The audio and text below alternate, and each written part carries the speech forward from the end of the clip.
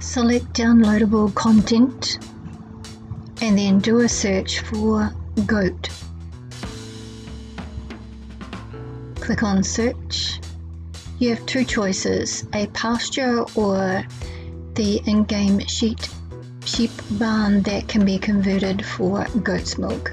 I've already installed this, but you would click on details, and then this is where the goat's milk is collected in the tank, and then you would have the option to install. So click on that and then go back and wait for 100%, which will mean it's downloaded and installed. Then navigate back and enter the game. Suggestion is to click on this mod as you come in. So scroll down to sheep barn with goat's milk, and then recommendation is to save when you enter the game.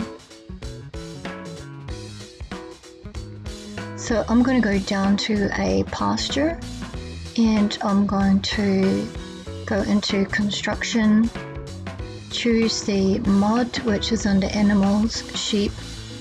Here you have your choices. So the pasture gives you 15, the medium will give you 25, and the large will give you 65.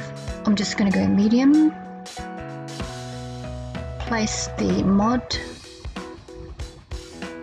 and then let's pop down and have a look.